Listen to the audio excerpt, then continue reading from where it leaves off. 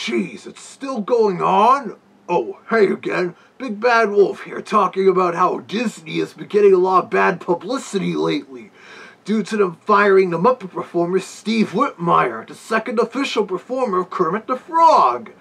I know Disney has gotten under hot water before, but this seems to be hurting them really bad. I heard some people actually threaten Mickey Mouse about this, when old Mickey had nothing to do with it. Steve asked his bosses for a raise, and they fired him over it. Now, if this were back when Jim Henson were alive and running things, he probably would have been glad to oblige, but he's been dead for 27 years. And a big billion-dollar corporation like Disney is a whole other story. Being a Disney character, I should know.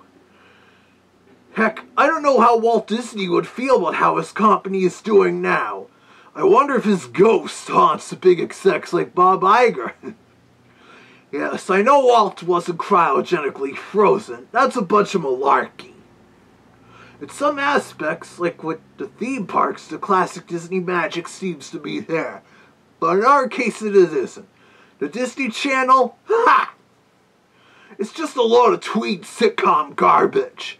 And with maybe a couple of exceptions, like the Mickey Mouse TV shorts or the upcoming DuckTales reboot, Walt Disney Television Animation's output is nothing like they were back in the 80s and 90s.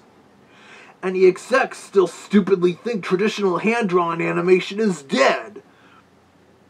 Though to be fair, some of their recent full-length CG animated features were really good, like Frozen and Zootopia. So they seem to be slowly going back to their roots there. And in addition to the Muppets, there's also how Disney bought out Marvel Comics and Lucasfilm. That's what they're trying to monopolize the entertainment market. Also, I heard Steve Whitmire was concerned about how Disney was controlling and handling Kermit. And lately, Disney and the Henson children have been fighting over him. A few friends and I are wondering if this will result in the Jim Henson Company getting the Muppets back from Disney. I mean, the TV show The Muppets flopped, and Muppets Most Wanted wasn't as big a hit as Disney hoped. In the meantime, Muppet performer Matt Vogel has taken over performing Kermit the Frog. Seems he's taken over lots of Muppets, like Sweetums, Floyd Pepper, Count Von Count, and he's also the understudy for Big Bird. Though he's done a great job with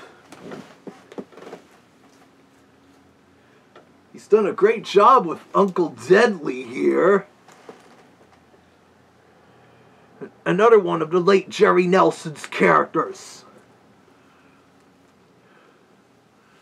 But it's also funny because Matt Vogel also performed Kermit's criminal doppelganger, Constantine, in Muppets Most Wanted. A pretty eerie coincidence, too. But on the lighter side, Boston Comic-Con is getting closer, and I'm getting ready for it. Look, I've got more teeth visible now.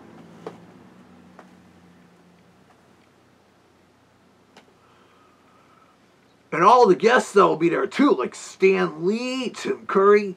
Adam West was going to appear, too, but he died. Ah, well, I'm still looking forward to this, as it's going to be a big one this year. And of course, keep watching this channel.